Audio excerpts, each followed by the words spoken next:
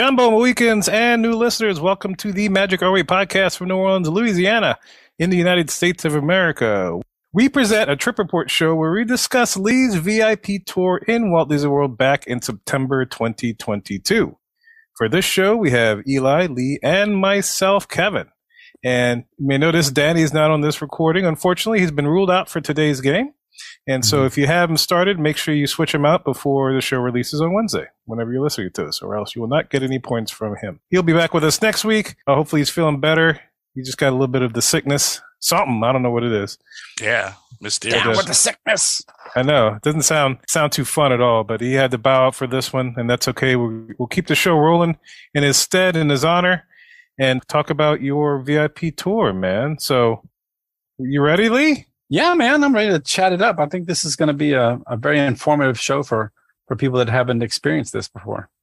All right, well, let's get to it. All right, so here we are, and like I said, we're going to discuss Lee's VIP tour back in Walt Disney World back in September 2022. So if you're following us on social media, no doubt you saw a bunch of his pictures, you saw the little plaid that he was rolling around with, all the different things, all the different rides that he got to experience. So, Lee, I'm going to turn it over to you, man. Why don't you take us through your little adventure? What was it like? What happened? I thought we could do today is first, I'll just break down what the tour entails, what's included with the tour, how it works. I'll give you a breakdown of what we actually accomplished on our tour, some highlights here and there, and some of the things that really I didn't expect from this VIP tour, things that you might not get, you might not get from reading the description website, things like that. And then after that, possibly have a little short discussion on whether we think this is, quote unquote, worth it for the money that you pay for these VIP tours. Yeah. So a little background. About a month or two ago, our agency reached out to us on our, social media page and said, hey, who would be interested in doing a VIP tour? We've got some opportunities and these are the dates that we can do it. Let me know who can go and what dates work best. So anyone that was interested in going, we submitted our names. We put, what date would work best for us, if we could go all 3 dates or, which dates we could do, couldn't do, things like that. And then the agency owner picked basically 10 of us to go on this tour. I was very happy to be able to do this. This is like a bucket list type item, something that I don't know if I ever would have gotten the opportunity to do this had it not been for me being a travel agent and us having the opportunity to offer this to the agency. So I was pretty happy about it. I was pretty excited. In fact, I was to the point where I didn't know where I was going to stay, how I was going to pay for it, things like this. But I figured one way or the other, I was going to make it happen. I didn't know how I was going to do it, but I was going to make it happen. I actually originally had just booked like a cheap offsite hotel, some free nights saved up, things like that. And then just so happens, Kevin had mentioned that he had some DVC points that were going to expire. And, just threw it out there if anyone needed them. I was like, hey, man, this works out great if I could use them because I would obviously rather stay on an offsite anytime. And so definitely want to give a special thank you to Kevin because if not for, I'd have been staying for suites on iDrive or something, man, sleeping in my car. I don't know what I would have done, but the car in a van down by the river. Probably would have been a river if we'd have gone last week. You guys had some clients there that had an adventure to say the least with the hurricane, but really? No, man. I'll save that for another show. But basically, they were in Universal days, and we're moving over to Disney.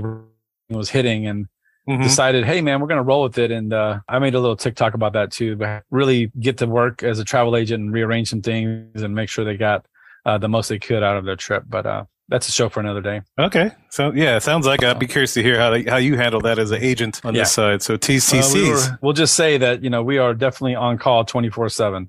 There is no closing time for travel agents. So, even if you're in the middle of the throes of passion with your wife, you get a call, you got to take it? I'd be like, that's how it works for the thrills of passion. You got to take it. I'd be like, go slower, baby. Give me 5 minutes. Go slower, baby. Hold me thrusting.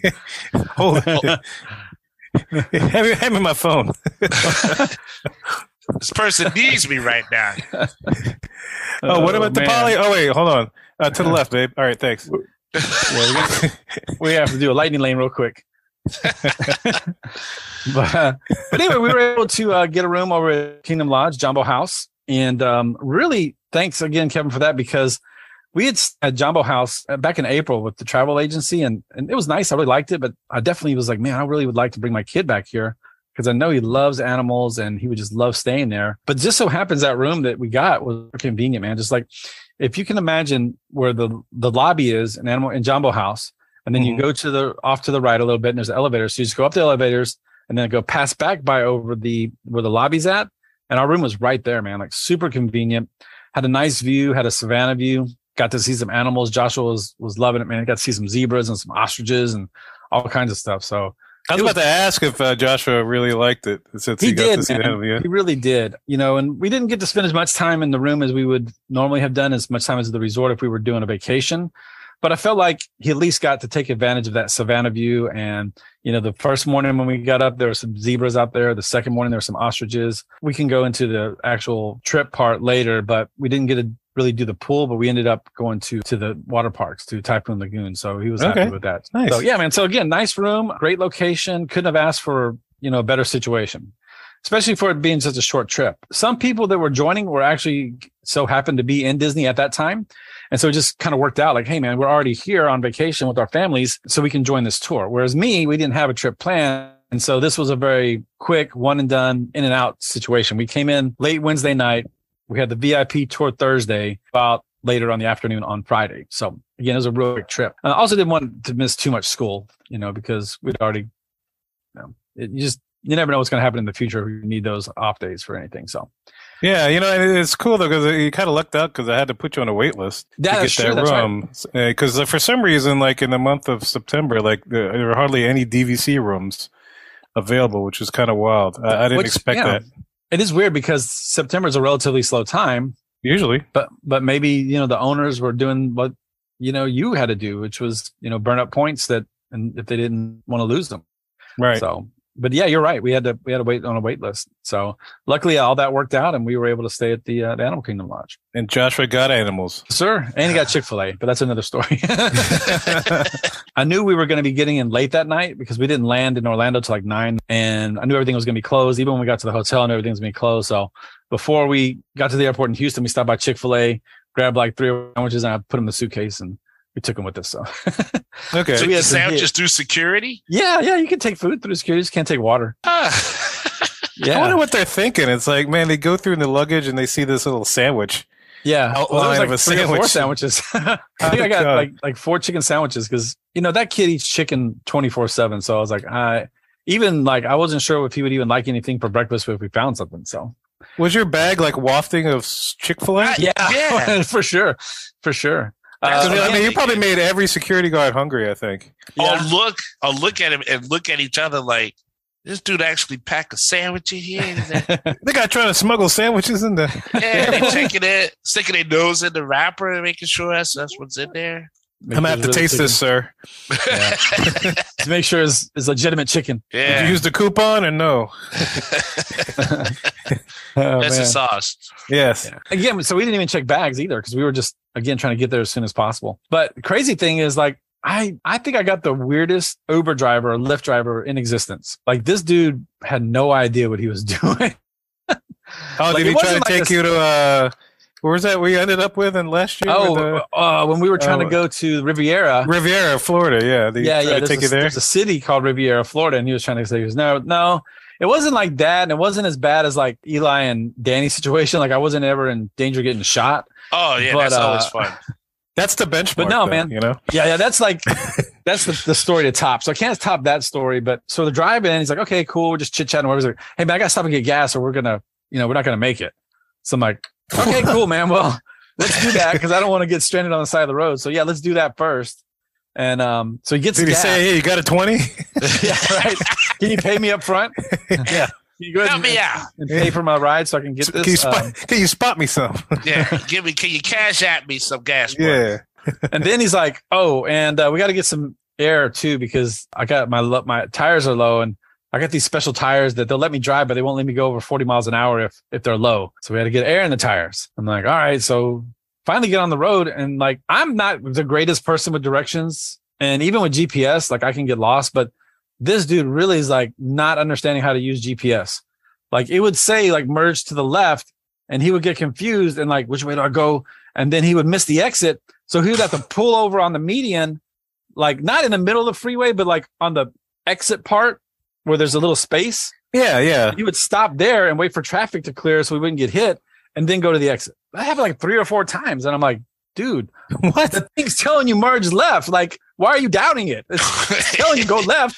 Why do you want to go right? Because there's one part where you can either go to Animal Kingdom Park or you go to Animal Kingdom Lodge. And it's telling him to go left. And he's like, he didn't know where to go. I'm like, dude, the thing's telling you where to go. Like, just listen to the GPS. It's telling you. I don't take orders from a machine. Yeah. Like, make a decision. Yeah. Commit. So, but we got there, and I think that's probably the reason we got in a little late too, is because of the driver. But we got. Good thing you packed some sandwiches then. Yeah, 100. I knew it, dude. I was like, yeah, we got to be prepared. Maybe the sandwiches being like 6 hours old and a day old, but it threw off his senses a little bit. Maybe.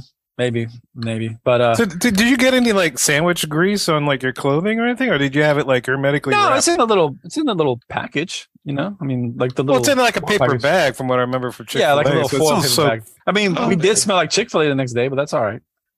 All the animals were kind of looking at you. The animals, right? That's why the animals are coming to your room. They're like, hey, what it was.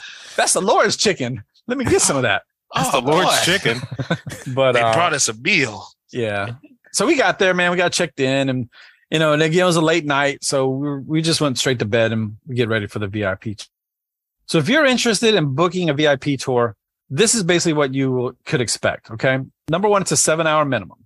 You can do more if you want to. You can schedule for more, or even if your 7 hours is up and you talk to your tour guide, they'll go longer. You just got to pay for it. But you do have to do a 7-hour minimum. Now, keep in mind that 7-hour minimum is $450 to $850 an hour, depending on the season, time of year, things like that. So it could definitely add up. I'll get to that in a minute, but I did a little math on that, and Disney's making some pretty decent money on these on these tours. $450 to $850 an hour, 7-hour minimum. All right. That's a big range. It is. And I looked up some of the prices, and it's weird the way it works, but it's not like, okay, everything in October is going to be $850. Like there's some days in October that are $400 and there's some that are $800. So it just really is depending on how busy they think it's going to be. So max 5,600 at least, right? Or at most, right? Damn. Yeah, exactly. For how many people? So you can go up to 10 people. That's another thing that you should know. You can get up to 10 people. With that price. It's not any additional per person. Okay. No. With that price. Now you can't even do like, oh, let me pay a little extra for an 11th person. No, it's only 10. That's the max. Like you can go. Really? Yeah. You can go up to 10, have 2. You can have 1. You can have 10. You can have more than 10. You got to pay for 2 tour guides. So you have to, or like split it in half or something. So if you got, and also those 10 people includes infants. So even though an infant is not a ticketed person, they're a person on the tour. So that's one of your 10. If you have any infants. They can't handle an infant? Well, you'd be surprised what they do. Like this girl was pushing the stroller around and grabbing snacks for everybody. So yeah, I guess they could handle an infant, but again, it's just 10 people. Oh, I didn't know they did all that. Yeah, I didn't know babysitting was involved in it. Yeah, absolutely. Okay. Now that cost does not include a park ticket. You still have to have a park ticket to get into the park. So you got to pay for the tour and you got to pay for your ticket or have an annual pass. I'm out. If you haven't even started yet, I know you can't be out. I mean, can't even pay for it. I'm out. $850 is kind of steep, no matter what you put that on. I mean, Yeah. No, that's per hour. Per hour. Jesus. Per hour. Per hour. 7-hour minimum. So that's what Kevin's saying. Like 8 times 7, that's 56. So at most, you could pay 5,600 for the 5,600. She got to watch the baby, and she have to have your baby. 5,600. Oh, baby. It cost you more than 5,600 for a baby, though. Good Lord. She got you for 18 years. But I got her for only 7 hours. Yeah. Yeah, exactly. That's right. You got to have a ticket for the day. And also, if you want to hop, you got to have a park hopper ticket. You can do just one day in just one park. If you want to just spend all day in the park, you don't have to park hop. But if you want to do multiple parks, you still got to have a park hopper ticket too. So did y'all have to pay for the tour and the ticket? Yeah, we did have to pay for the tour. Again, this was offered to our agency. One thing that was a little different is they gave us a 6-hour tour instead of a 7-hour tour. I don't know if they just did that for just our agency or just when a travel agency does it in general, but they did give us a 6-hour tour. But again, we still had to pay for our tickets and to have a park hop. That was our plan. We were going to go to multiple parks. We wanted to try to hit up as many big attractions as we could. So even then, like the tickets for me and Joshua, just for a 1-day ticket was $360. Okay. With the park hopper. And we ended up doing the water parks. Since I already had the park hopper, it was only like $20 more each. So we added the water parks. We go to the water park on Friday. Nice. So, yeah, I mean, it's still $400 for a day a ticket, basically. Yeah. Okay. So for a quick so little trip. Hopper, I always look at the park hopper as like a good add-on if you know you're going to park hop, because it's the same cost whether you use it one day or use it 5 days. But in this case, we were only going to use it for one day. But so that was cool. But yeah, so we had to do that, and you still got to have a park reservation as well. So there's not like a special thing. Like if Hollywood Studios is booked up that day and you're trying to book a VIP tour, you technically can't start at Hollywood Studios. Now we could hop like anyone else, but you got to have a park day reservation and start somewhere as well. Now, do you still have to wait for that time in the afternoon to hop like everybody else? Yeah, or that in the details, but no, we didn't. That was a good thing. Oh, so that's a perk of the VIP. That's definitely a perk of the VIP. That was one of those things that I didn't know going into this, is that we could hop before 2:00. So that was good. So we talked about 10 people. And I somehow missed this. You will be going through backstage areas as well. And I didn't realize that. And I'll get to that in a little bit when we talk about some of the things that surprised me or that I learned on this tour, but we actually go through the backstage areas as well. So that's basically, if you go online, you want to book a tour, that's all the information that Disney gives you. Okay. And this is something you can book for customers, right? Absolutely. 100%. That's the reason why they wanted us to go on these tours, is to be able to market it and to sell it to our clients. Yeah. Product knowledge. Yeah, that makes sense. Knowledge. 100%. Once you have it set up, you're going to get a VIP tour guide assigned to you. And a plaid. At this point, a plaid. Exactly. You're going to get a plaid. Okay. Going to get a plaid. And this person is going to be your person for the day. And also they're going to be working you before you even get to the thing, before you even get to Disney, to find out what you guys want to do. Like, do you guys want to do one park, or you want to do a lot of parks? What are your priorities? And then he or she will lay out a plan that will be the most time efficient and get the most for your money, so to speak. Wait, so how does that work? Do they get like a little group text going with you guys, or do you have like a Teams message or Slack, or how does that work? So the way it works on Disney's end is we had one point of contact, which was one of the agents, Elizabeth. This was her. She was in charge of organizing everything. So she was the liaison to the VIP tour, and she would relay all the information that we had discussed. So we had a little group chat set up where we would talk about, where do we want to start? What time do we want to get started? What ride priorities, which of course everyone wanted to do Guardians, the new Cosmic Rewind. So that was, I want to hear that. Yeah. Yeah. I'll talk about that at the end here with you, Kevin, because it was fun. It was a fun ride. So it was a group. We were all talking. She was basically talking to Elizabeth and relaying the information to us. But at the same time, we were all putting in our 2 cents and, we wanted to do with the tour, things like that. Were there any arguments? It's like, I want to no. Not really, of course. We're all professionals. So again, everyone wanted to do Guardians. There was a couple people that hadn't done Remy, so they wanted to do that, which I was fine with that. Okay, cool. Yeah. Flights of Passage was one of the top ones that was requested. Let me think, what else was there? Like, I think that was like really big on the list. Rise of Resistance? Yeah, Rise of Resistance. Yeah, 100%. I'm about to say, yeah. Yeah, that was definitely in the top of the list. All the time. For Hollywood Studios, there was kind of some back and forth on Tower of Terror, Rock and Roller Coaster. Actually, one of the girls didn't want to do it, so she actually sat out when we did that. But we were going to get in about 10 or 12 attractions, so we came up with our top 4, and then everyone else was like, okay, we'd like to do this. And if we have time, I'd like to do this. And if we don't, then that's fine. I could live without Test Track, for example. And if we don't get to it, that's cool. We've done it before. The newer rides, especially for some people that hadn't maybe been to Disney, Remy, Guardians, and Rise of Resistance and Flights of Passage. Those are like the top 4. One thing that I kind of knew this, but you may not realize this, is that it is a VIP tour and you are being walked through the lines, but it's not a quote unquote front of the line. You don't go in front of everybody else. What you do, go through the lightning lane, or what used to be the fast pass lane. So when you would notice, if you think back, if you ever saw any of the tour guides in the parks, you would probably see that, like, oh, who's that going in the fast pass lane? Like, they're obviously somebody important because they're with a guide, like a cast member.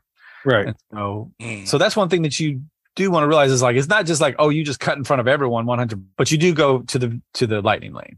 You should be able to cut in front of everyone if you got to pay $850 an hour. I mean, what if the lightning lane takes like a good 45 minutes to still go through? If it's like a real popular ride, you should be able to cut through that for that amount. You would think so, but also my experience was there was never like a really long wait for anything. At the most, I would say there was 2 families in front of us at any given time. I even just off the top of my head going through doing lightning lanes and things like that, I don't remember a time where I've ever had to wait more than 10 minutes, to get on a ride, maybe 15 minutes tops, without Yeah. In September, I would expect that. Yeah. So That's good. again, we went in March, which was a peak season. It's spring break, and we used the Genie Plus lightning lanes. And again, I don't remember waiting more than 15 minutes for anything in the lightning lane, of course. So one thing to be aware of as well is that your transportation time, that also is included or counts against your touring time. So if it takes you, 30 minutes to get from point A to point B, park A to park B, that's 30 minutes that is getting knocked off your tour. So that's 30 minutes you're not doing something. That's included in the time you're paying for. So if you're using Disney transportation, is that what you're using? You don't get like a special bus? Yeah, or well, that's the something? good news. That they have their own personal vans that they take you around the parks too. So that was okay. So you don't, and I didn't realize that, even though I had read it on the description, it didn't like register to me. They are providing your transportation. It's a 12 passenger van. They take you around. And I'll use some examples of that. Yeah. Oh, yeah. It really was very efficient. What's nice is that the way our tour guide did it, it's her job. So, of course, she did a good job at this. But like she was super efficient with where we went to next and where we up, where we walked to, or where we instead rode in the van, things like that. Mm-hmm. And I'll kind of break down a little bit of that when we get to the actual list of everything that we got done, which is different than your Uber driver, it sounds like. Yeah, different. But even the vans themselves, it's not just like a van in the parking lot somewhere. Like they have a special sign in the parking lot that says VIP tour van. So they have a special parking spot they go to and have the vans waiting for you when you get off the rides. Were they nice vans? I mean, it's just a regular van. Okay. I didn't know if it was like passenger van. It wasn't like any. It does have like little. Yeah, it doesn't have like leather. Or it wasn't a minivan. Okay. Although it did have like a little a VIP logo on the side of the van, so that. But it's just a. Did you take a picture of the logo? No, because I don't think I've ever seen it. You're not supposed to take pictures backstage. Oh, so y'all loaded into the park. Y'all parked backstage. Yeah, yeah. Again, she did a good job of letting us know, like, for us to drive here and then to drive there, as opposed to we're right here. We can just walk to this ride. Also, we want to think about meals, because your meal time also counts against your tour time as well. Obviously, you don't want to have, a sit down meal in the middle of your tour. I mean, I guess you could, if you've got $5,000 to blow, you could have, dinner at, Brown Derby or something like that. But it's obviously not a good use of time. We had all decided, obviously we're not going to have any sit down meals.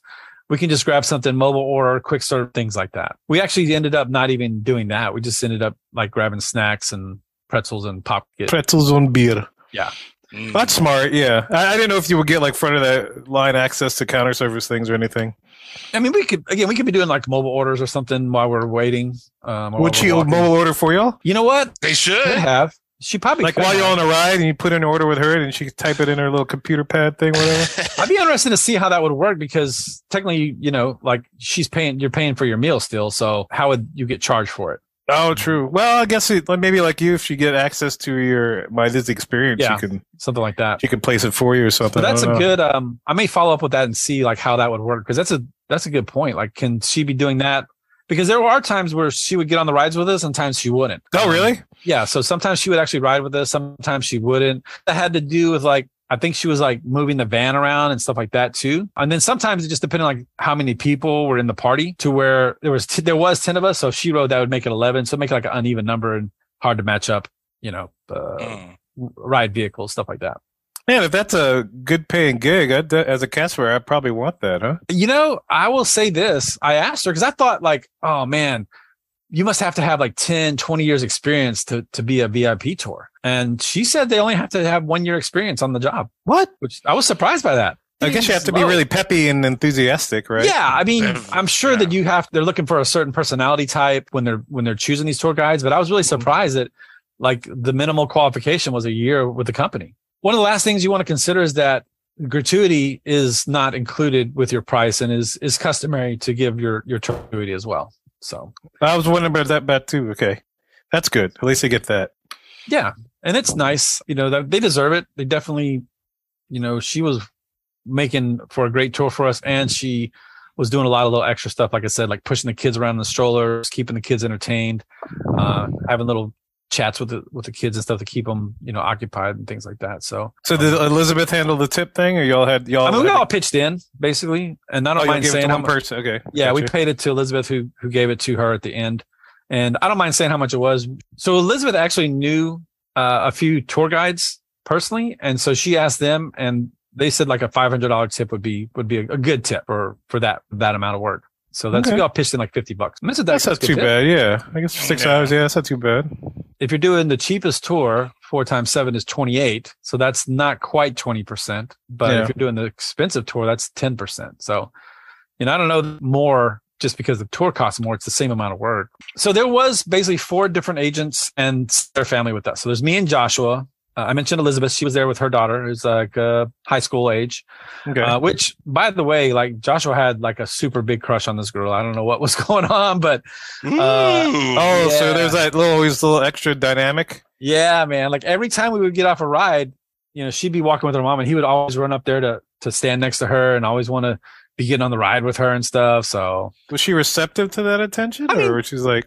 I mean, she was nice to him. I don't think she wanted to be his girlfriend or anything, but she was nice to him. She was like, they got along. He was flexing his game, I guess. I was going to say. Keep it in practice, right? Yeah. Also, marinara over there. Yeah. You should talk to the T-Plaid and say, hey, come be my wingman. Come earn this pay. That's right. Help me get this girl. Did y'all get wet at any point and he had to take his shirt off? He's like, I just got to a little bit. And then he was rubbed down in oil and stuff. Check it out, baby. Oh, man. Nah, he just was rubbing ice cream on his shirt. He's like, hey, Mickey Bars, yo, what's up? And then all the animals started coming to him, right? Grease is what it was. It's like Chick-fil-A all over again. Chick-fil-A and the ice cream combined to bring the animals to your room. Yeah. Brought all the boys to your yard. Damn right. It's better than yours. Oh, man. You can tell me, but you'd have to charge, right? Yeah.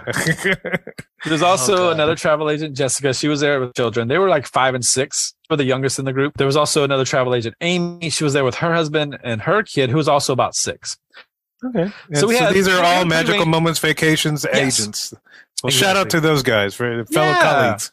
And it was fun too because, like anything else, like these are people that you interact with on travel agency groups and things like that, but never actually met them in person. So that was always fun to hang out with them and get to know people that you haven't met before. Oh, Joshua didn't get her digits, did he? Well, she email. Did, I don't know. She did give us a request on Facebook, so. Oh, okay. You never know. Right? That's how you get it started. Little friend request, That's all he need. But he had a good time. I would say so, yeah. Yeah, that's awesome.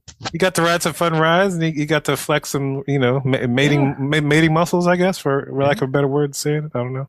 Yeah, but he had a different type of. Got to go to the water park, so he had a good time. He had a VIP tour. All right.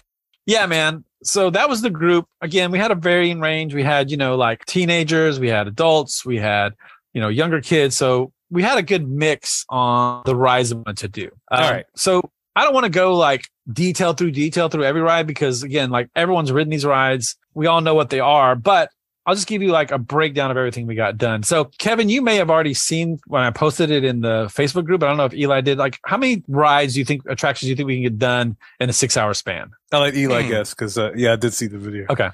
Oh yeah, I did. Yeah, I watched. I'll go back to look at it. I mean, 6 hours with your T-Plaid or just on the normal? Yeah, 6 hours on the tour. Not now. We did do more stuff. Me and Josh actually got parked a little before the tour, and we went to some other parks after the tour. But just for the 6 hours of the tour, how many attractions do you think we got done? Go with 6 hours. I mean, you could do at least 2 in one. So I don't know. Remember, you also got to go. We got to go back and forth. Got to go from park to park. Went to 3 parks. If you didn't know, went to 3 parks.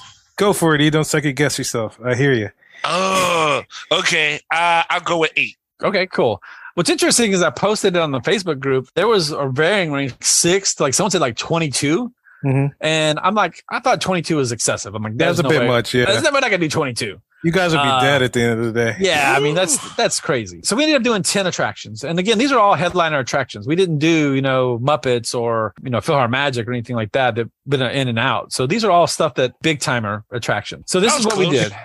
I wonder if she ever had a party that just recommended like all this, the B or C line or like like Alien Swirling Saucers and Dumbo and Tomorrowland Speedway. Well, okay, so the worst of the worst. Yeah. That's the $150 an hour T-Plaid. Well, that's the $15 G pass is all you need for that. The G the G Plus. But what's crazy is like I made a TikTok video of like of all the attractions that we did. I'm like, hey, you know, how many attractions did we get done in our day? And I did a little countdown: 1, 2, 3, 4, 5. And so we did 10. We did 10 attractions, if I didn't say it already. And then, of course, everyone in the comments is like, "Oh, that's cool." Blah blah blah. I'm like, when we go, we did 17 attractions, and I'm like, how did you do 17? I can't even think of 17 attractions I would want to do on a tour. You had to be doing stuff like Small World, right? Right. Like, I don't get it. I throw Peter Pan in that because that's always just so. Well, that's a good bad time line. saver, though, right? Yeah, it's a good time saver because if you don't use Genie Plus, you're waiting 60 minutes for that ride. Yeah. You know?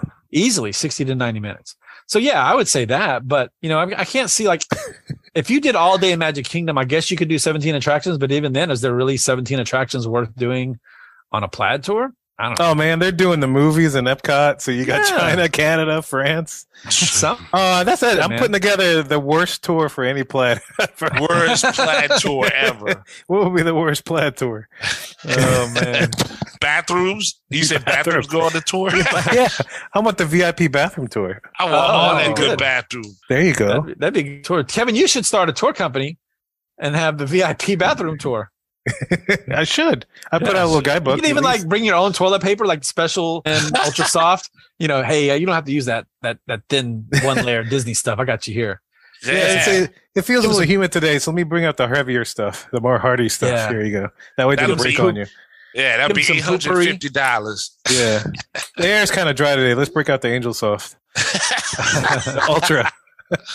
There you go. All right, so this is what we got done. We started off. We all met at Baseline Tap House at 10 o'clock in the morning. Did you have a pretzel?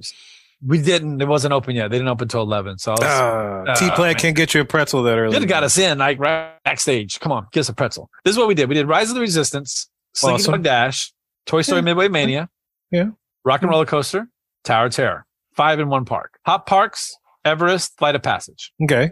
Which, by the way, on my video, someone had to correct me. It's not Flights of Passage. It's Flight of Passage. Yeah, it's one flight. Yeah. I don't know. Like, I don't know where I said flights, but I'm like, okay, Flight of Passage. Sorry. Didn't mean to offend anyone. What's a letter between friends? Right. I'm saying, right? People say Walmart's, you know, whatever. Hopped over to Epcot, did Soarin', Cosmic Rewind, and Remy. So, nice. So it was a good day. So y'all didn't go to Magic Kingdom then, I guess. The plan was, if we had time, we would go to Magic Kingdom because Magic Kingdom didn't close till 11 that day. Okay. So that was the plan. Enough time in our tour, we would hop over to Magic Kingdom and do like 7 Dwarves or something like that. Something that's a long wait time. Okay. But I will say, like, again, this girl was really super efficient with our time. Just to kind of give you like some of the breakdown here. So we went on Rise. So right away, we're starting right there at Baseline Tap House.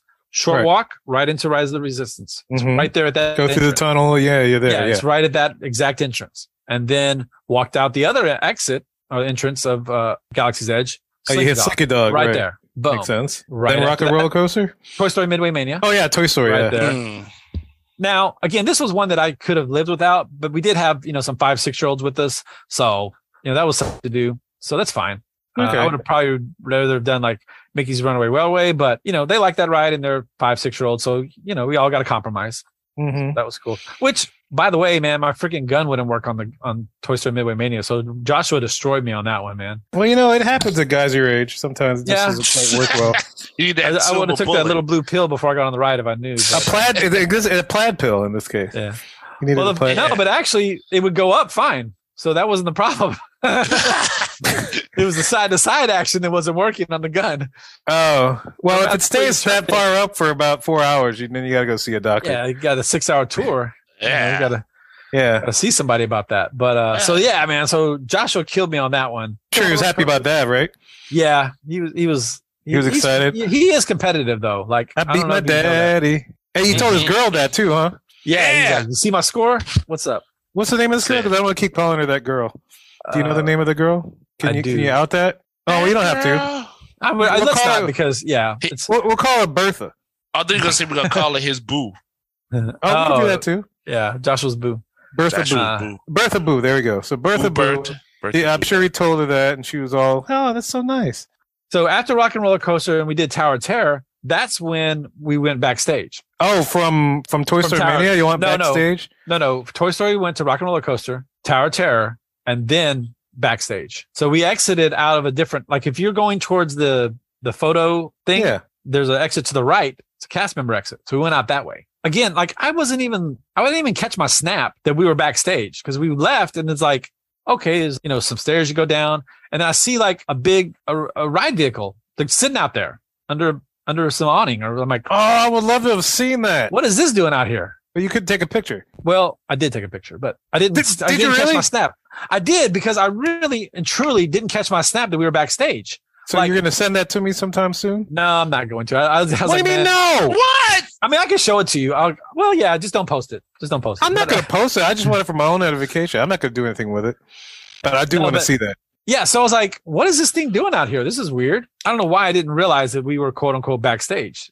Because we were walking by going to the van and I seen another van that had the VIP thing on. I'm like, oh, look, there's another VIP girl, a VIP tour right here. And I'm like, we're just taking the bus. To be honest, I thought we were just like, okay, it's going to be faster to get to the bus from here. And then we all started getting in the van. I'm like, oh, now I realize that we are backstage and this is our transportation to the next park. I don't know. Like I wasn't. Oh, so because y'all met at baseline individually. Yeah. So you took to start the tour, y'all took your own transportation to get there. And then you boarded okay. That's the first time y'all saw the van. That's exactly right. Okay, I got you. Exactly I'm with you now. For some reason, I thought they would have picked you up, but no, yeah, okay, that makes sense now. Well, if they could have, right? If let's say we're all staying at the Contemporary or we were all staying, they could have came and got us and took us to the park. But again, that's counting towards our park time. So the smart thing to do is meet up inside the park once you're past the ticket booth because that's taking up time to get through the tickets. Pro tip. I like it. Yeah. So tip. So that was her suggestion, and we took it and it worked out good. All right. And then we go to Everest and flight of passage. Cool thing. We entered through the backstage area of Dinosaur. It was weird because again, I didn't catch my snap, but we walked through Dinosaur or into Dinosaur or into the gift shop. And I'm like, why is there nobody in here? There was literally nobody in the gift shop. I'm like, this is weird. Like it just feels off. Right. Right. And then I caught my snap. Like I guess the attraction had gone down, normally there were people in the thing. So, but we went through Dinosaur and we're to Everest. It's kind of over that bridge next to Nemo. Yeah. Yeah. So you cross over the bridge. You see I took a picture off of that bridge. Yeah, it's nice. Yeah.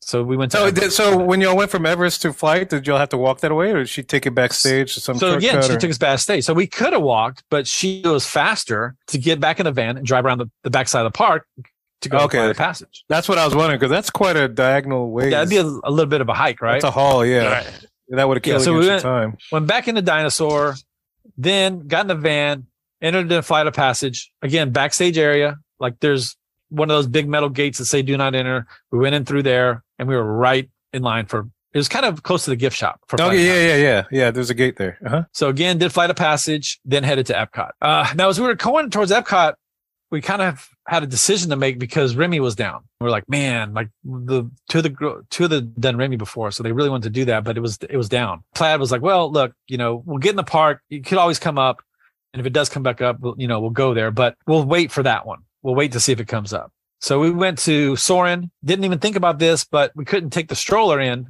because this whole time we're getting on off the bus, we're getting the stroller too, right? She said, we got to leave the stroller. I'm like, why got to leave the stroller? Like, because the entrance we were going to, the backstage entrance, we were already into the Land Pavilion. And if you remember that you can't bring any strollers into the Land Pavilion. You got to park them all outside of the pavilion. So since we were already going to be in the Land Pavilion, we couldn't bring the stroller in. So you could leave in the van. Okay. So we just left it in the van, of course. No problem. Yeah. And so after that, went to do Cosmic Rewind, and we went to the backstage area near Test Track. Now, she drove you around? Yeah, we drove around. We got back in the van, drove around to the backstage area of Test Track, and we parked over there. Mm-hmm. Now, at this point, if Remy still wasn't up, we were going to do Test Track. Right. But it did come up. So we're like, all right, well, we're here. We're going to do Cosmic Rewind. And then if we have time, we'll do Test Track or we'll go to Magic Kingdom, whatever you guys want to do. Again, like not doing Test Track wouldn't have been the end of the world for me. I agree with that. I'm okay with it. But I will tell you this, like something that I never noticed before. And even when I knew it, I still didn't notice it. And I'll tell you why in a minute. But when you are on the outside part of Test Track, you're backstage. Yeah, you're backstage. Yeah. Yeah. Like, so you saw the cement markings, right? That you normally throw in? Yeah. So you see like the track up top, you're walking under the track as you're in backstage. But this whole time I've ridden Test Track and I've never noticed that down there. So I think it's partially just the angle of the track, how it kind of, it's kind of like at a little sideways. So you're not seeing it, but you're also not paying attention to that. You're not. I'm sure if you really looked hard, you backstage area. It seems like the way Disney built the attraction, it's set up to where you can't see the backstage area, but it's plain as day. Like it's right there. Like it's all like employee parking and big dumpsters and everything else, but when you're on that attraction, you don't see it. Well, they got all that paint marking on that concrete. That kind of throws it off where you can't really tell because it swirls. Yeah. And you can see this from Google Maps, but I noticed that because I remember to look for it every time I go through there because I remember seeing on Google Maps. But I do remember one time I did see a van parked there for some reason. I was like, that van's not in its space. I don't know how that works. But you saw it on Google Maps or you saw it while you're riding the ride? Well, I saw that swirl on Google Maps, but then I saw the van while I was riding the ride. Okay. And it's like it was parked underneath the track. I was like, that's odd. Oh, yeah.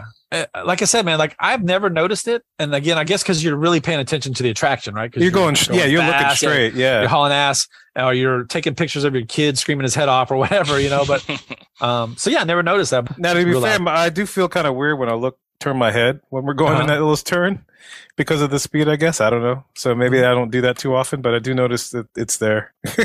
Yeah. It's neat. So I'm going to try to look for it next time. But the crazy thing is, again, me and Joshua ended up riding it after the tour. And even though I knew to look for it, I still didn't look for it. Just you're so enthralled with the ride that you don't even pay attention to it. So I'll point it out next time we ride it together. Yeah, I'll try to remember to do it like that. Yeah. And so that was it, man. Like I said, it was so efficient. I was really happy the amount of stuff we got done. Yeah. I really felt like she did a great job laying it all out, making sure that we got in as much as possible. I mentioned like the snacks. One thing, like she was constantly like grabbing waters and we'd get off the ride and she'd have like bottled waters waiting for us.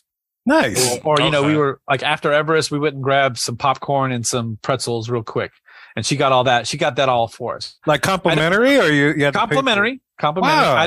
I don't know if that's officially included with it or if she just kind of is like, oh, Disney doesn't care, and you guys are, cool or whatever. But I don't know if it's something you should expect, I guess is what I'm saying. That'd be cool if they gave them like a little entertainment budget. Like, like a per diem. Like you could spend like up to this much for each party, and simple things like waters and whatnot, especially on hot days.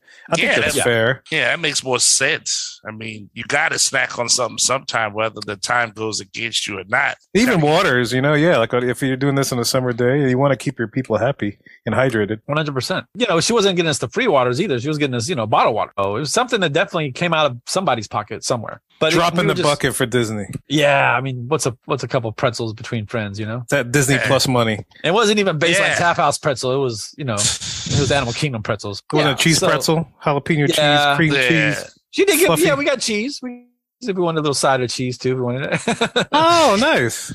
Okay. Got some options. Oh, and here's the thing too. I forgot to mention this on Tower of Terror. As I said before, you do go in Lightning Lane. You just go to, whatever there's a special lane for VIP tour. But for Tower of Terror, we actually went through a third lane. Cause like when you go in Tower of Terror and you're at the point where it splits into two.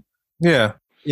Where you can go to the elevator A or elevator B, there's actually a third space. And I think it's probably like the wheelchair accessible because we went like down some stairs instead of going through the line and then splitting like that. We went down like this and there was like a little platform and that put us on the right-hand side of the ride, the right-hand side of the elevator. So that was one where we actually didn't wait behind everyone else on the actual lightning lane. Huh. Okay. So we did get split up on Rise of the Resistance. Basically me and Joshua got put with a different party and the other people were riding together, but that was the only time we ever got split up. Which is no big deal. So what do we get to talk about? Yeah, Bertha Boo? Bertha Boo. No, she was with her mom. That would have been a good. I'd be like, hey, Joshua, sit with Bertha over here. I'll go with Elizabeth. Elizabeth. Yeah, I should have like let them go on Small World together or something, but there'll be another time. Yeah, Haunted Mansion or something. Yeah, Facebook friends now, so yeah, there'll be another time. So like while you were back there, did you see any like weird, anything weird with like some of the characters or characters you wouldn't normally see? Somebody with maybe their head taken off or something weird, like anything like that just kind of looked unusual? No, because I don't think there was anywhere where there have been characters where we were at. It was mostly, because again, we went backstage to Tower of Terror, for example. So we didn't see anybody in their, butler uniforms or anything like that.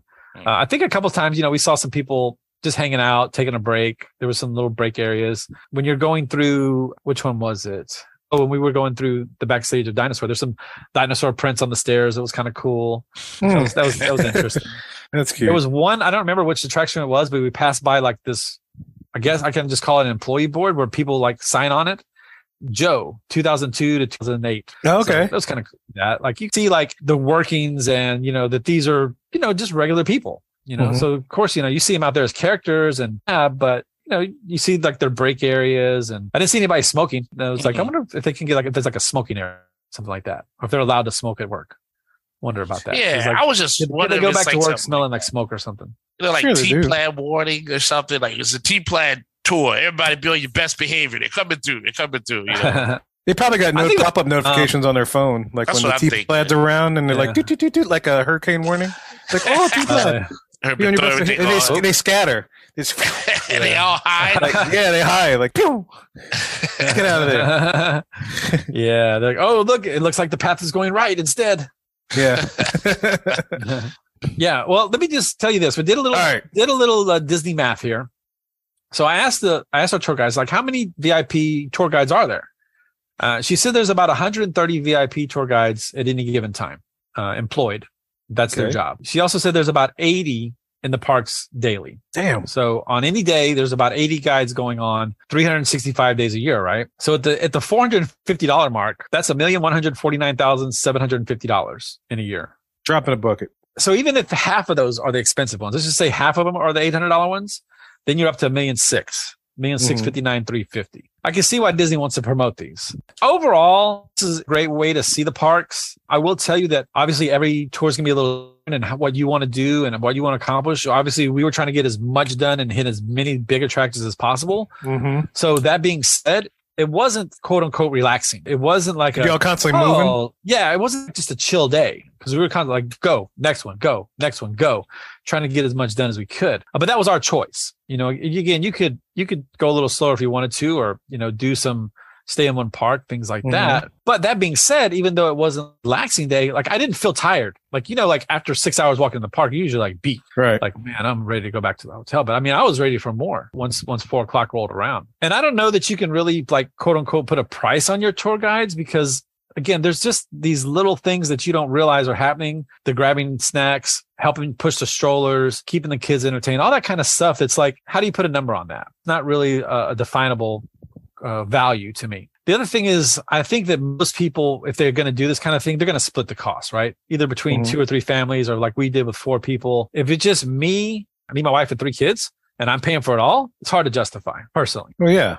I just don't see that. But let's just say that we got like 8 or 10 more weekends together and we're all splitting the cost. That's worth it. I also think that obviously these tours are not for everybody. If you're a Pop Century, all-star person, you're probably not selling out the money to do a VIP tour. And nothing against those resorts or people that stay at those resorts. I stay at those resorts, but it's just not what you're going to spend your money on. Like if you were going to spend $3,000, you'd probably just stay a few more nights and go to the parks for 2 or 3 more days, I mean, unless that's what you want to do. I mean, you could save up your money for the VIP tour and all those amenities and maybe save on the other end with the hotel. To spend one day and get that many attractions done that are all big timer attractions, some of that are on the individual lightning lanes that you're going to have to purchase separately.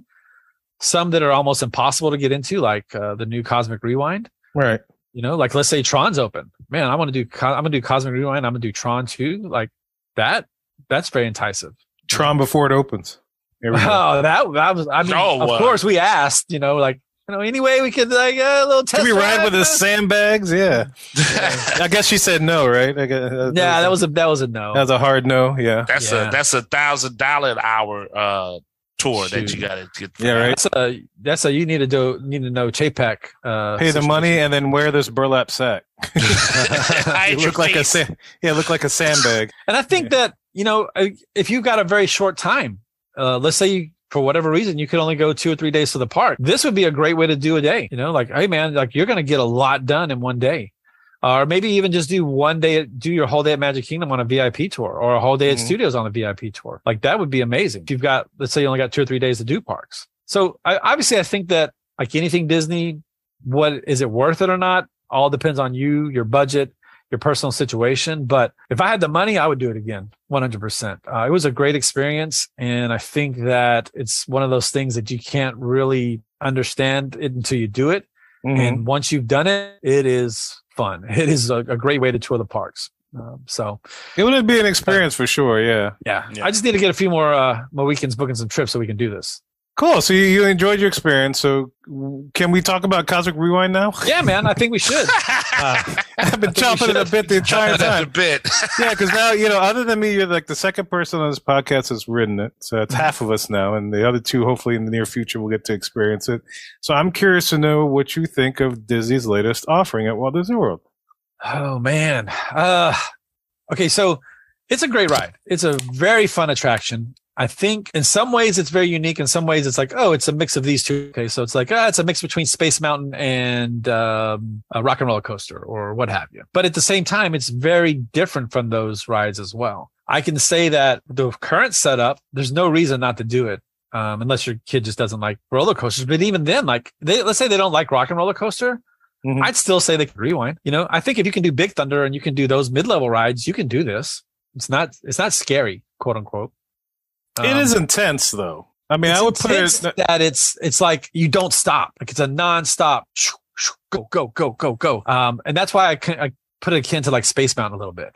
Mm-hmm. But I mean, okay. Let me ask you this: did you get any of the motion sickness that people talk about?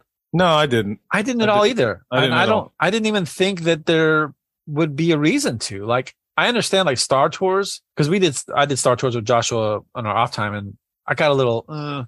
You got a little queasy, yeah. Mm-hmm. Yeah, and stuff like that. But I didn't feel anything on this ride at all. Like I mean, I guess it affects everyone differently, but like, I don't get why this would be a problem. Like, it's not a virtual screen that you're looking at the whole time. Yeah. You're not going upside down like Rocket Roller Coaster either. Yeah.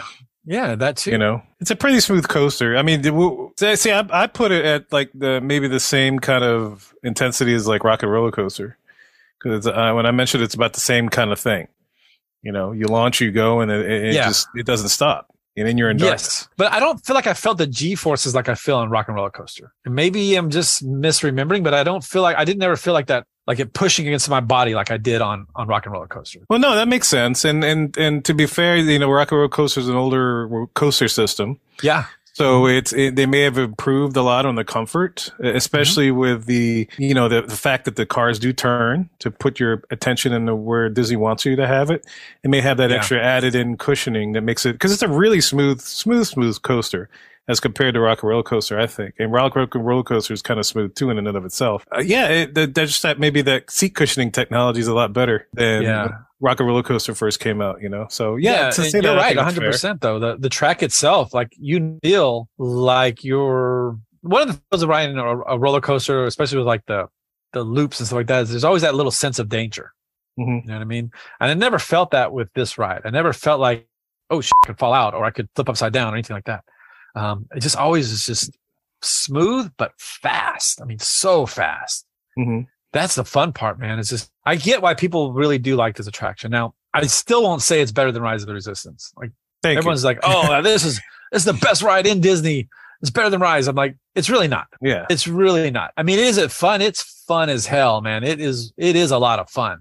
Mm-hmm. But is it better than all the different ride systems and the pre-show with the interaction with the cast members and all that and the effects, the practical effects? No, not even close. So I don't get that. Like, I don't say how you can say this is better than Rise. Is it the best attraction in Epcot? I don't know about best because there's some like the nostalgia rides, but if you're just talking like thrill rides, it's tops, man. I'm glad you qualified that, like separating out thrill rides versus some other stuff versus the nostalgia things. Because a lot of people don't think of it that way and they just lump everything in. Sure. I mean, go ahead. Like Dumbo's my favorite ride, but is it the best ride? No, I don't think Dumbo's the best ride. Right. Best attraction, but it's my favorite. So I get that. Well, let's do this. Let's compare the mountains with you. Okay, cool. Right. So let's say, because I mean, even though it's not technically a mountain, it is a big blue gray box in the middle of Future World. Right. Mm-hmm. So it might as well have been a mountain. Let's compare that to, let's just start off Space Mountain. Okay. So I would definitely say I like this more than Space Mountain. Just the smoothness of it. Is it like a hybrid Space Mountain? Yeah, but it's so smooth. You never jerked around. Like Space Mountain is great, like one time. But after that, okay, I have to do that again because you're like, oh, my stomach, oh, my back. Oh. Right. My neck, my back. My knees went out. My knees, yeah. My sciatica. All right, how about Big Thunder in this? Oh. What would you pick? I guess right now, today, I would pick Cosmic Rewind over Big Thunder. Okay. But that could be some of the newness of it.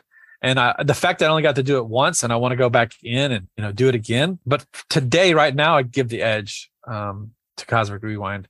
Okay. Sounds like a slim edge. Yeah, a slim edge. Yeah, I think that's a fair way to say it. I'll say that. Yeah. And I'm not doing Seven Dwarfs because I consider that like an intermediate coaster. Mm-hmm. So that's not like that's apples to oranges. How about you rode this on the same day, Expedition Everest and Cosmic Rewind? Yeah, Everest is hard to beat, man. Are you putting Everest above it? It's I'm not going to say, let me think about it for a second, but I will say this, like Everest has such a great queue and I love just all the details in there. And I just, all of the amount of storytelling in it. I don't like the storytelling on Guardians of the Galaxy. I could see that. I was like, whatever, dude. Like y'all are just, I really felt like, hey, we got to make up something to get you on this. And it didn't make any sense to me, the storyline that they put out there. And even the fact that like, and I guess this shouldn't matter. Some of the characters aren't even from the movie. Mm-hmm. Like Terry Crews, he's not in any of the Guardians movies. He's not going to be in the next one that I know of. So like, why is he part of this thing? Because he was Terry Crews. I guess so. Like I said, I guess that shouldn't matter too much, but goddamn, yeah, that threw it off a little bit because again, you had I'm sorry, I can't think of her name right now, but Glenn Close. Whatever her character name is. So she's there. I'm like, okay, yeah, she's in the movies. That makes sense. But then I'm like, Terry Crews isn't in any movies. But that's just, I guess. But he will be. maybe he's going to be in the third one. I don't know. The third one, yeah. But yeah, I mean, I just felt like the storyline was kind of weak. Like, we're on this tour and blah, blah, blah. Oh, it's danger. We got to go over here and save. You got to. And then at what point do you save anything? Like, you don't save anything on the ride. You just ride past this big monster and you see him going somewhere and you're like, okay, cool. Celestial, yeah. Yeah. And it's like, but we didn't do anything to affect that or to do, you know what I mean? Like that's part of the storyline. It's like you're part of saving the universe, but we didn't do anything. We just rode past it. So right. So to answer your question, Expedition Everest versus Cosmic Rewind. I probably would, again, slight margin to Everest, but there could be some nostalgia to that ride. I really like that ride a lot. I mean, there's more physical effects in Everest, so I'd give it a little more than a slight margin for sure. Yeah. And I just think it's that Joe Rohde difference, as far as storytelling goes. Yeah, I would. Yeah, I mean, if Cosmic Rewind had a better storyline or a more engaging storyline, that it could beat out Everest. Mm-hmm. Yeah. Okay. How about this versus Rock and Roller Coaster, which I think is like the generation before of this coaster. What do you think? Comparing those two? What would you? I'll give it to Cosmic Rewind on this one. I will. Yeah. I think though that obviously with Rock and Roller Coaster, you've got the corkscrew, you've got the loops, so that's fun. But there's just something I think, and I could be wrong, but isn't Cosmic Rewind a little bit longer too? Like that ride seems to go on for a long time. It's long, yeah. I mean, although I think to your statement about story, I feel like Rock and Roller Coaster may have a better story behind it. Yeah. I mean, you're hopping a super stretch limo to get to a concert quickly because they're late. Yeah. Sums it up in one sentence, whereas Cosmic Rewind is like, I don't know what the story was. We're supposed to save something, but something happened. It's pretty convoluted. I saw a Celestial and boom and planet and back. And maybe I'll give it also to Cosmic Rewind because it's also one of those things where not everyone's going to be able to ride Rock and Roller Coaster, and obviously not everyone can ride Cosmic Rewind because there is a height restriction. But I think your kids are going to be able to ride Cosmic Rewind more so than Rock and Roller Coaster because there's no loop kind of things. Yeah, there's no loops, there's no corkscrews, there's no craziness. So I could see that. Yeah. So it sounds like did I miss out any other big coasters? I don't think I did. But I mean, we talked about Splash Mountain, but not really. So, like it's not really a coaster. It's just got the drop. It's a flume ride in the amusement park world, so it's a little different. Flume. So okay, yeah. So it sounds like Cosmic Rewind is your number 2 so far, with Expedition Everest being number 1, and then everything else behind it. Yeah, and again, maybe after I ride Cosmic Rewind 3 or 4 more times, then it won't be. But right now, I think there's still that. Oh, I want to experience it again, so I can pay more attention to this, or pay more attention to other things in the queue or on the ride itself. But I mean, it is a fun ride. I get it. Mm-hmm. I understand why people like it. It's definitely the individual Lightning Lane purchase, whatever that may be. I think this week it was $17 is what I saw. So it's definitely the most expensive one right now. It's the highest of anything that's ever been, but I'd pay it 100%. Anything else? No, I think that's it. I mean, me and Joshua did get to do some stuff again before the park and then before the tour and after the tour. We ended up spending some time at the water park at Typhoon Lagoon the next day, which was really nice. Okay. Maybe we can talk about that when Joe. I don't want to. Man, I hate to talk about Typhoon Lagoon when Danny's not on the show. Oh, we should save it for Danny then, because I'm sure he'd want to talk about it as well. That's his jam. So, Yeah. the only last thing I was going to ask, just throw it out to you guys, like if you were going to do a VIP tour, like what would be your, and I don't know if you can say 10 or not, but let's just say your top attractions you'd want to do. Like what would be your priorities if you were going to do a tour?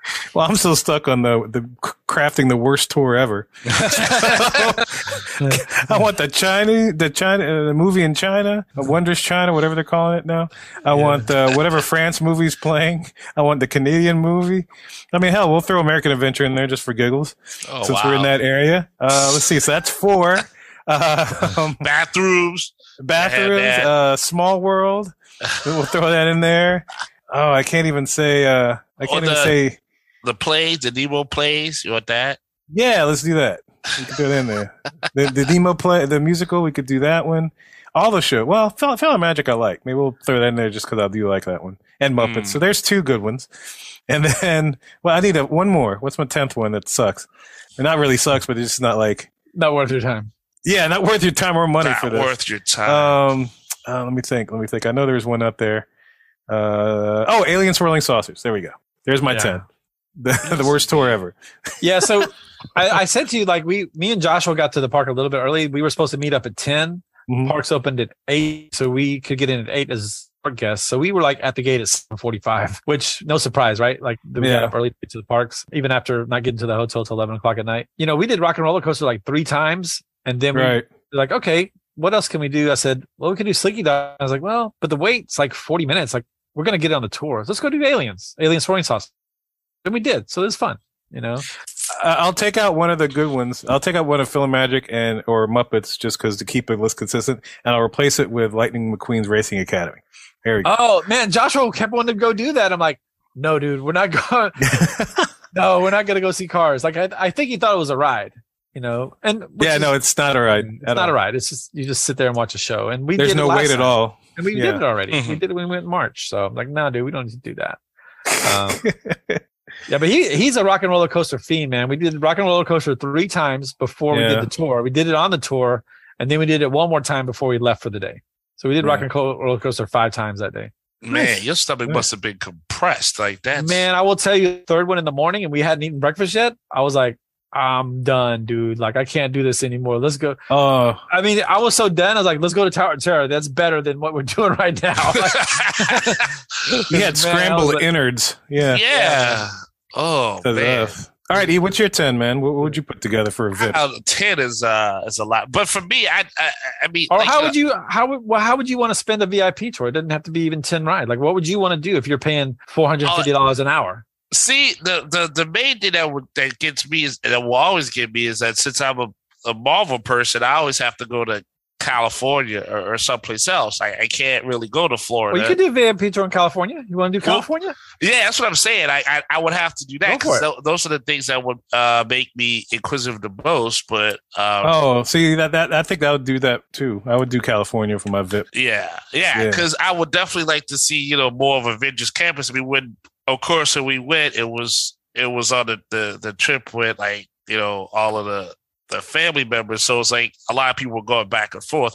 But if there was a chance to see, I guess, a backstage version of that, because what we just saw was like the headquarters and then the ship. So hopefully they've done a lot more since then. And when we went, I think it was at night during Halloween. So I didn't really get a chance to kind of see how everything looked in the day. So that would be something cool I would want to check out. Of course, like Cosmic Rewind, because that's new. I would go on. I would do Rise. I would definitely do Mickey's Runaway Railroad. Probably a couple of times so I could kind of check that out. There's a lot. Yeah, there's a lot in there. I wonder if like someone would just say, I want to do Tower of Terror all day long. I'm just going to pay $5,000 just to ride Tower or whatever their favorite ride is. Maybe ride like the same, because I don't see any reason why you couldn't do it like 2 or 3 times. Yeah. You're paying that for makes sense. I mean, I would do that, but yeah, that makes sense. But I'm old. I mean, like if I was younger, I guess, or I had someone that was like, yeah, let's do that. I gotta do that. Then I'd let them do that all day, for sure. But No, I would not want my stomach hanging out where my eyeballs are. I would not. That. That's a lot. I definitely would want to take. I think the tour is probably the backstage part of it would be worth it, just if there's a chance to see how something works internally. But oh, that's fair, man. Because I'd love to see the landing. The animatronic Spider-Man that flips. I'd like to see what it looks like. Oh yeah. When it lands or something like that.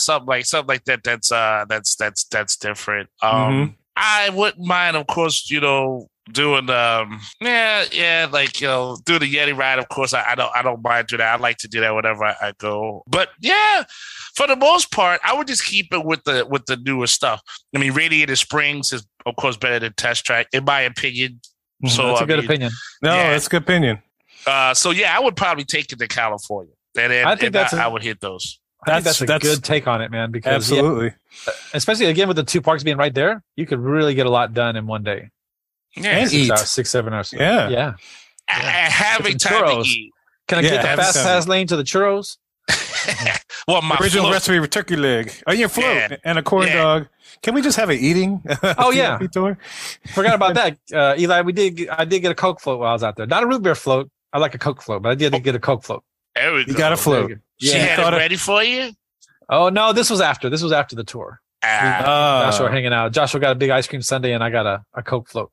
And you thought about Eli with every sip and suck. And I was like, this paper straw sucks. I need a real straw. Get a real straw. I need a real man straw.